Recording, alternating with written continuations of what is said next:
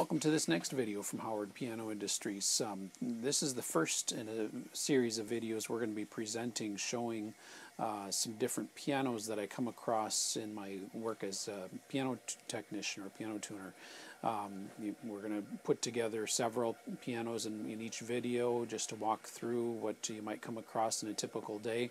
Sometimes those pianos will represent what I've tuned all in one day. Sometimes they'll be picked and chosen from a number of different days based on what types of videos I can get. But this first video is just showing four pianos that I was actually able to tune all in one day.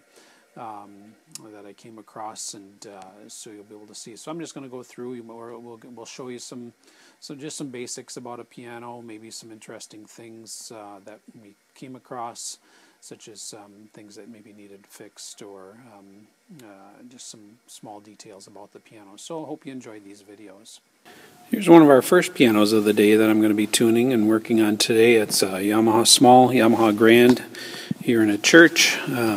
This one I get to tune once every 6 months, so it stays in relatively good tune. It's a Yamaha GH1, so a small Yamaha Grand piano.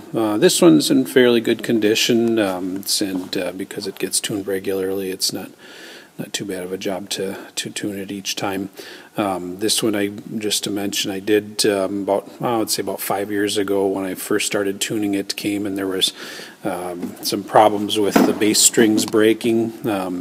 So that I had seen, I think the first time I tuned, I had seen there was like 5 or 6 tied bass strings. Somebody had tied them instead of replacing them.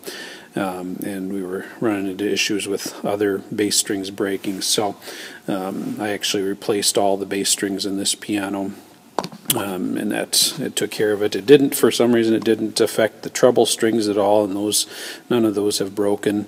So it's a decent piano, and so I'll look forward to tuning this one today as one of my early pianos in the day here. Our next piano of the day today here is going to be a Kawai studio piano. It's a Kawai UST-7. We're here in an elementary school.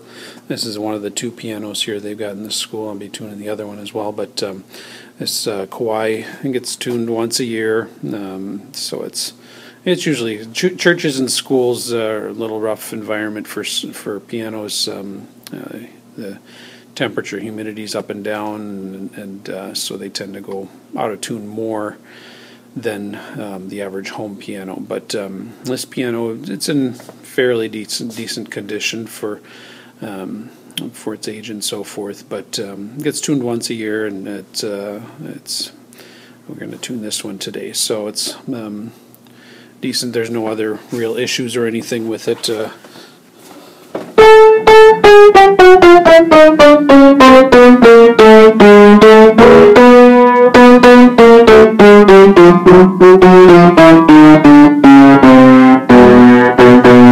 So as you can hear, it's pretty badly out of tune, but we'll get it sounding good with a little bit of work on the tuning. So, well, it tuned out pretty good when it finally got through it.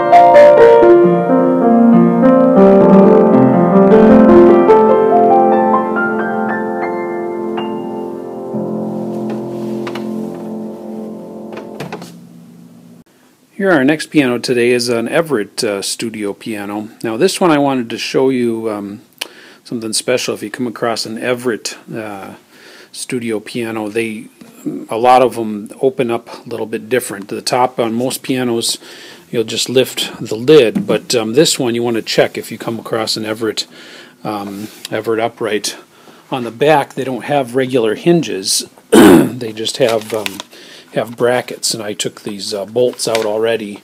There's one on each end. These aren't hinged, but once you take the bolts out, which you do have to take those out, then this whole top slides back. You have to slide it back and then lift it up.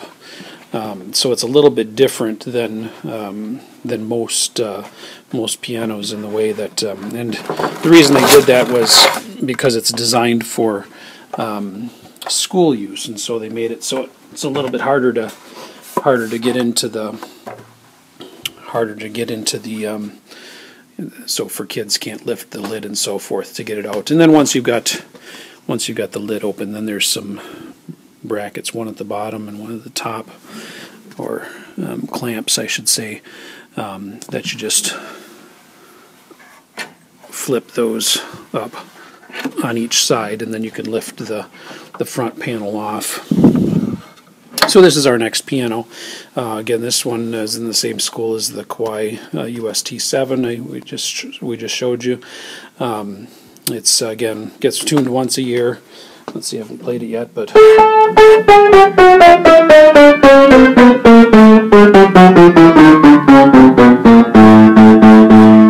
it's in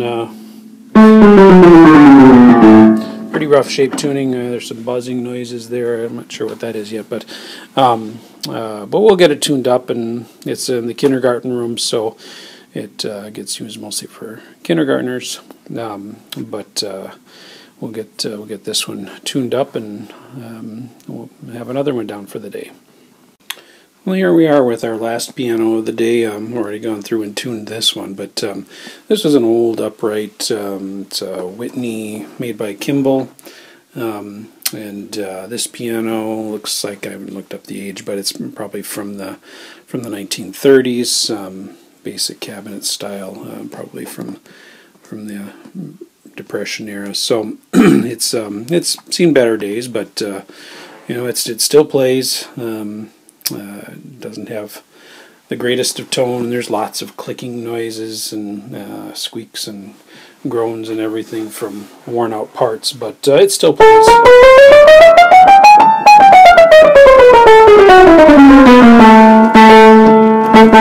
So it's there's some ringing noises from the dampers not working very good.